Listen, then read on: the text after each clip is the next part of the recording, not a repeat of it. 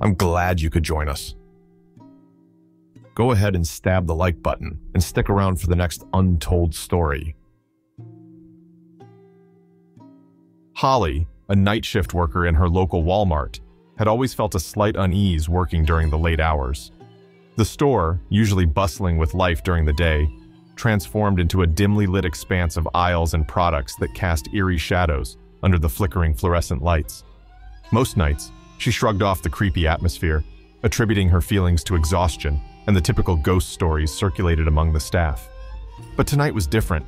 It was particularly quiet, and a storm was brewing outside, adding a howling wind to the mix that occasionally rattled the sliding entrance doors. Holly was tasked with restocking the back aisles, the ones that were rarely visited late at night, where seasonal items and overstock were kept. As she pushed her cart filled with boxed items through the store, the lights above her flickered more aggressively than usual. A slight sense of apprehension crept up her spine, but she pressed on, determined to finish her tasks quickly. She reached the back aisles, where the air felt noticeably cooler, and the hum of the overhead fluorescents grew louder. Or perhaps it was just the silence around her that made it seem so. Holly began unpacking boxes when a sudden loud bang from the far end of the aisle made her jump. She froze, listening intently. It sounded as though someone had knocked over a large display. Heart pounding, she hesitated, then grabbed a box cutter for a semblance of protection before slowly walking toward the noise. As she approached, she saw nothing amiss. All displays were intact, and the aisle was empty. Confused, she turned back to her task, trying to shake off the feeling that she was being watched. The lights flickered again, this time leaving her in near darkness for a heart-stopping few seconds before they stuttered back to life.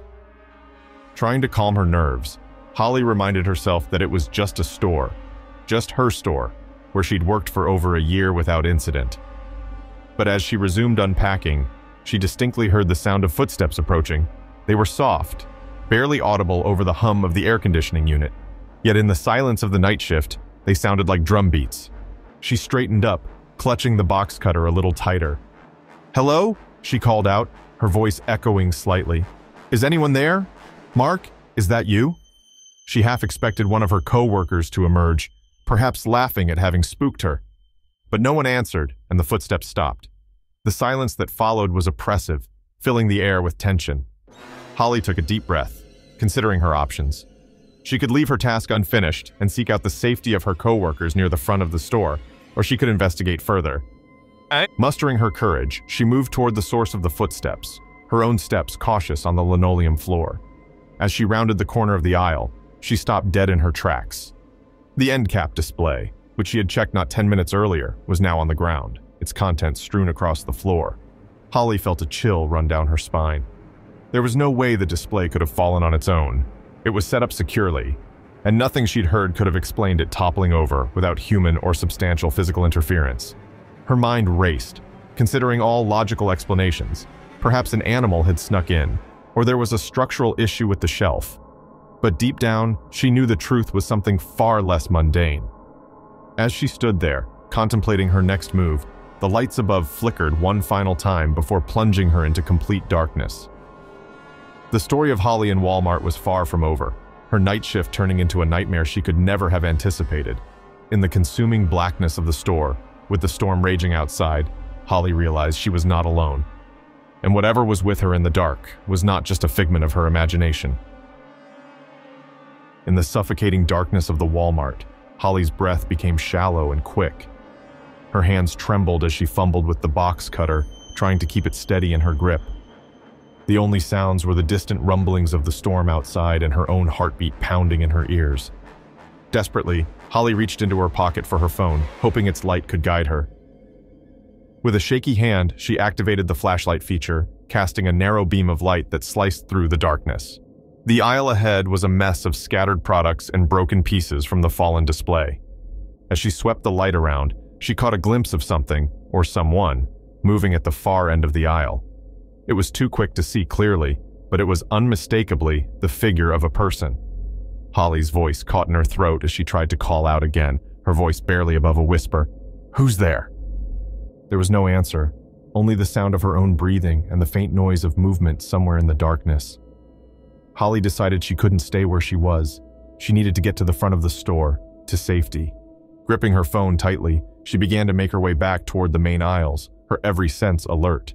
As she moved, the light from her phone flickered erratically, the battery drained dangerously low by the flashlight app. With each step, the darkness seemed to press closer, as if it were alive, pulsing with malevolent intent. Holly's fear escalated as she heard the footsteps again, this time following her. They were deliberate and heavy, echoing through the empty store. Her pace quickened to a near run, the beam of light from her phone bouncing wildly as she navigated through the aisles. The footsteps behind her matched her pace, growing louder and closer with every second. In a panic, Holly rounded a corner too sharply, colliding with a shelf and sending products crashing to the floor. The noise was deafening in the silence of the store, and for a moment, the footsteps stopped. Holly scrambled to her feet, her side aching from the impact, and continued her frantic dash toward the front.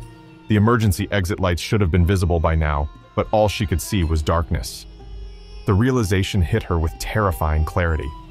The power outage had disabled the emergency lights, plunging the entire store into an unnatural blackout. Just as she reached the front end of the store, her phone died, leaving her in complete darkness. She stopped, disoriented, trying to remember the layout of the checkout area. That's when she heard it, a low, menacing growl right behind her. The sound was unlike anything human. It was guttural and filled with hunger. Frozen with terror, Holly could feel the presence of whatever was behind her. She could hear its ragged breathing, feel the heat of it on the back of her neck. She knew she should move, run, scream, anything to escape, but fear rooted her to the spot. Then, the creature spoke in a voice that was a distorted echo of human speech, filled with malice and amusement. "Found you!" it hissed. As the creature's hands closed around her, Holly's scream finally tore through the silence of the Walmart. It echoed through the empty store, a desperate sound that went unanswered. The darkness consumed her, along with her fears, as the storm continued to rage outside, indifferent to the horrors unfolding within. In the days that followed, Holly's disappearance from the late-night shift at Walmart became a chilling mystery. The store's security cameras had failed during the blackout, leaving no evidence of her fate. Her colleagues and the local community were left to wonder and fear, as the memory of Holly haunted the now brightly lit aisles of the Walmart, a stark reminder of the night the lights went out.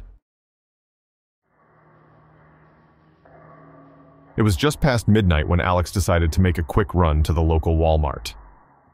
Working late shifts as a nurse often meant his shopping hours were unconventional, a quiet time when the store's fluorescent lights buzzed over empty aisles and scattered late-night shoppers. The usual bustle of daytime was replaced by a more subdued, almost eerie atmosphere, but Alex found the solitude more convenient than creepy.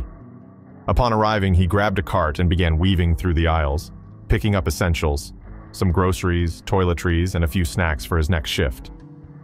The store was sparsely populated at this hour. A couple of tired-looking parents with a restless child, a young couple laughing quietly over a shared joke in the snack aisle, and an elderly man slowly pushing his cart, inspecting each item carefully before making a selection. As Alex turned into the cleaning supplies aisle, he noticed something odd, a trail of liquid on the floor, reflecting the harsh overhead lights. Initially, he thought it was a spilled product, common enough in a busy store, but the trail seemed to stretch down the entire aisle, weaving between the shelves. Curiosity piqued, he followed it, his eyes tracking the shiny path until it led him to an aisle he rarely visited, the pet supplies section. The trail didn't stop there. Instead, it turned abruptly and continued down another aisle. This was unusual, and a chill ran down Alex's spine, not from fear, but from the cold air blasting from a nearby freezer section that he had approached. He hesitated, wondering if he should alert a staff member, but his desire to solve the mystery urged him on. Following the trail further, Alex noticed it was getting thicker, more viscous. It looked less like a cleaning product and more unsettlingly similar to, though he tried to dismiss the thought, blood. It was then that he realized the store had grown unnervingly quiet. The usual sounds of late-night restocking, the low murmur of music over the store's sound system, even the distant chatter of the few shoppers, seemed to have faded away, as if the store were holding its breath. He found himself standing at the end of the frozen food section, where the trail culminated in a small, darkened area behind the last freezer. which was slightly ajar. The dim light from within the freezer illuminated something on the floor, something that definitely wasn't supposed to be there. Alex's nursing instincts kicked in. He approached slowly, a sense of dread building with each step. As he drew closer, the shape on the ground became unmistakably clear. A person, lying face down, unmoving. Alex rushed forward, checking for any signs of life. There was no response. Panic set in. He pulled out his phone to call 911, but as he dialed, he heard a noise, a soft shuffling sound coming from the next aisle. Frozen, phone in hand, he listened as the sound grew louder, more deliberate. Someone, or something, was moving towards him, hidden just beyond the shelves. The story of Alex's late-night shopping trip had taken a dark turn into a real-life horror scene. As he stood there, deciding whether to confront the approaching figure or seek help, the lights in the store flickered ominously, casting long shadows that twisted around him, blurring the line between the ordinary and the terrifying. The Walmart, a place of commerce and convenience, had transformed into a stage for a chilling mystery that Alex was now part of. Alex's heart pounded in his chest as the shuffling grew closer. Clutching his phone, he debated his next move. The logical part of him screamed to run, to get out and wait for help in a safe place. But as a nurse, his instinct to assist overpowered his fear. He pressed the call button, speaking quickly to the dispatcher, relaying his location and the situation in hushed, urgent tones. As he waited for help to arrive, the shuffling sound stopped abruptly. Silence fell over the aisle, thick and heavy, broken only by Alex's labored breathing. He tightened his grip on his phone, using the other hand to slowly edge the freezer door further open for more light, hoping to catch a glimpse of whoever, or whatever, was out there. Suddenly, the lights in the store flickered again, then went out completely, plunging Alex into darkness. The only light now came from the dim glow of his phone screen. His heart skipped as the eerie quiet was shattered by a low, guttural growl from the next aisle over. The sound was not human.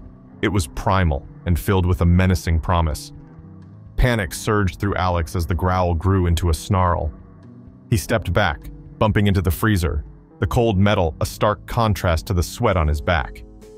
He knew he should move, hide, or find a weapon, but fear rooted him to the spot. Then, in a flash of emergency lights that flickered back to life, Alex saw it. A figure, large and looming, with matted hair and wild, crazed eyes.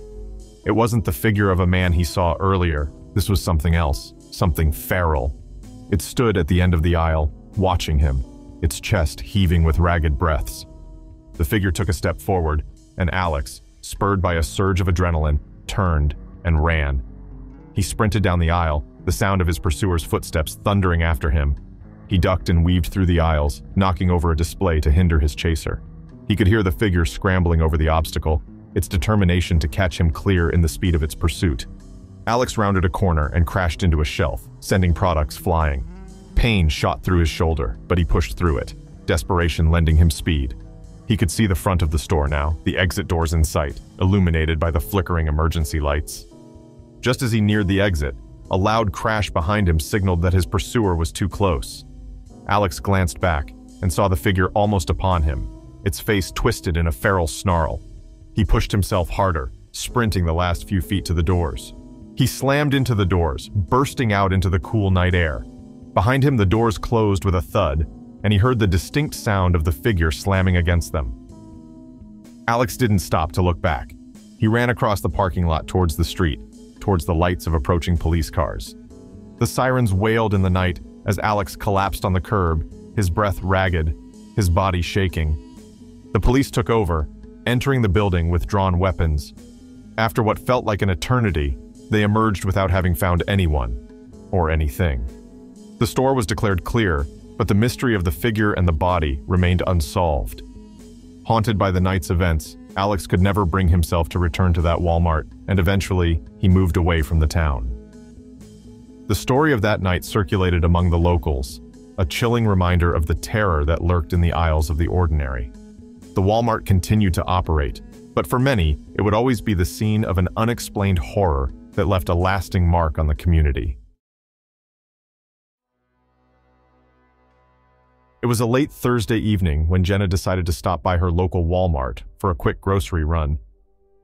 The store, located on the outskirts of a small town, often saw a drop in foot traffic as the night deepened, providing a quiet, almost serene shopping experience. Jenna, a single mother and a night shift nurse, found these late hours worked best for her hectic schedule. As Jenna entered the store, she felt the familiar blast of air conditioning against her skin, a welcome relief from the humid summer night outside. The bright fluorescent lights flickered overhead, illuminating the long, deserted aisles. Jenna grabbed a cart and began her routine, moving through the produce section, then to dairy, and finally towards the back of the store, where the cleaning supplies were kept. The silence was punctuated only by the soft hum of the freezers and the distant beep of a lone cashier handling another late-night shopper. Jenna appreciated the quiet. It gave her a chance to think and unwind after a long day. As she turned into the cleaning aisle, however, her sense of calm was interrupted by a sudden sharp noise, a loud crash that echoed through the near-empty store. Startled, Jenna paused, listening. She considered the possibility of a staff member restocking shelves, perhaps dropping a box. But as she waited for any follow-up sounds, voices or footsteps, nothing came. The store fell back into silence, almost oppressively so. Curiosity piqued, and feeling a bit uneasy, Jenna moved her cart forward, toward the source of the noise. As she reached the end of the aisle, she peered around the corner into the next one. What she saw stopped her in her tracks. A row of shelves had collapsed, and products were scattered across the floor in disarray. However, there was no sign of anyone around. No store employee, no fallen ladder, nothing that could easily explain the disturbance. A chill ran down Jenna's spine as she considered her next steps. She knew she should probably head to the front of the store, find an employee, and report what she'd seen. As she turned to leave, however, another sound captured her attention. A soft, almost imperceptible whimpering that seemed to come from beneath the collapsed shelving. Jenna paused, her instincts as a nurse kicking in. The whimpering continued, weak and pained, and she realized someone might be hurt. Abandoning her cart, she quickly approached the wreckage, her phone's flashlight cutting through the darkness that the aisle's overhead lights failed to illuminate fully. "Hello?" Jenna called out softly, approaching the source of the sounds. "Is someone there? Can you hear me?" The whimpering stopped momentarily, then resumed, this time with a faint call for help. Adrenaline surged through Jenna's veins as she began to carefully remove debris, trying to locate the injured person. Boxes and products moved aside. She finally saw a hand reaching out through the mess, grasping weakly. Jenna immediately reached for the hand, her voice soothing. "It's okay. I'm here to help you. We'll get you out." As she cleared the last few items, Jenna was able to see the person, a young woman, pale and visibly frightened, but conscious. "What happened?" Jenna asked, assessing the woman for any visible injuries. I don't know," the woman stammered, her voice shaking. "I was just looking for something and everything came down. It happened so fast." As Jenna helped the woman sit up, ensuring she wasn't seriously injured, a creeping unease settled over her. The store was supposed to be safe, a familiar, controlled environment. Yet here they were, amidst a scene that suggested something else, something more sinister than a simple accident. With the woman now stable but shaken, Jenna knew they needed to get to safety and alert the store officials. Helping the woman to her feet, they began to make their way to the front of the store. Jenna kept her phone's flashlight on, casting long shadows behind the shelves. As they walked, Jenna couldn't shake the feeling that they were being watched, the weight of unseen eyes upon them growing heavier with each step towards the dimly lit front of the store.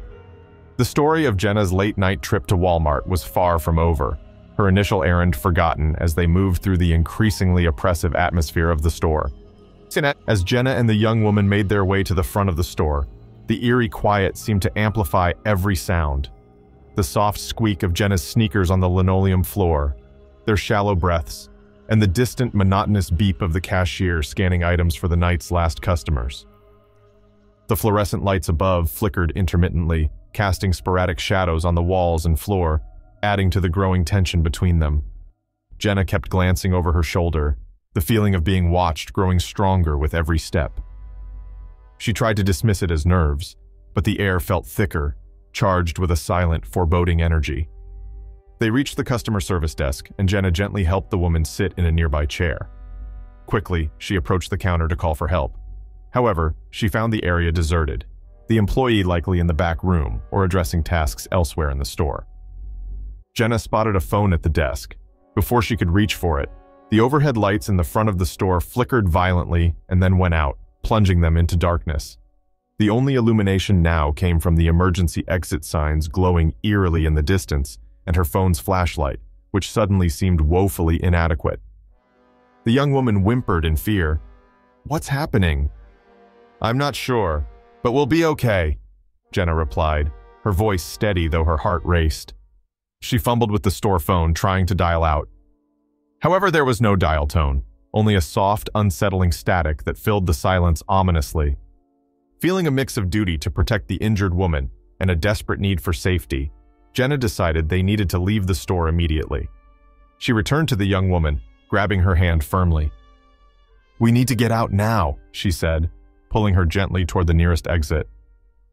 As they walked, the static from the phone seemed to follow them, growing louder, morphing into a low, indiscernible whisper. The shadows around them seemed to move, stretching and twisting into strange, frightening shapes.